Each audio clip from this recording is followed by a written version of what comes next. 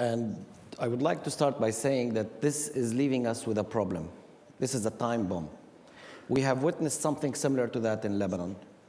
At a time when the PLO were present in Lebanon, and then Israel decided to occupy the land of Lebanon to push away the Palestinians from the border. They never left without resistance that took place in Lebanon and forced them out. The same situation is going to be happening right now in Syria. We have the Arab League, and the Arab League should be involved in the political settlement that takes place in Syria. Any zone that we are discussing right now, it's clearly obvious to everybody that the Americans are looking at it from one angle and the Turks are looking at it from a different angle, as you just said. Obviously, there's a misunderstanding on who we're going to put in the safe zone. So who do you think should be in that safe zone, if anyone should be in that safe zone?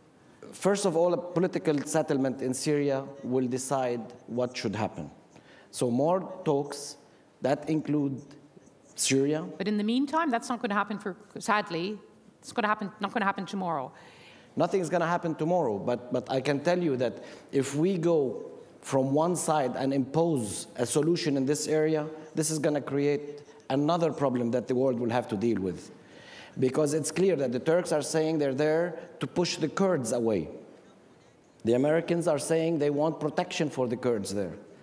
Obviously, this is not resolved. It requires more talks, it requires political solution, and above all, and most importantly, the Arabs should be involved in that solution.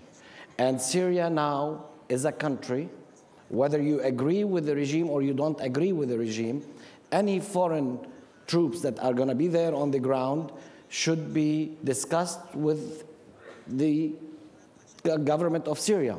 And my friend from Turkey just said that they're not there to be an occupation or to try and change a situation in the region or to try and impose a solution in that area, but that cannot happen from one side. You need to negotiate with someone, if not the Syrian government, the Arab League. Do they accept that this zone will be controlled by a country that is neighboring to Syria?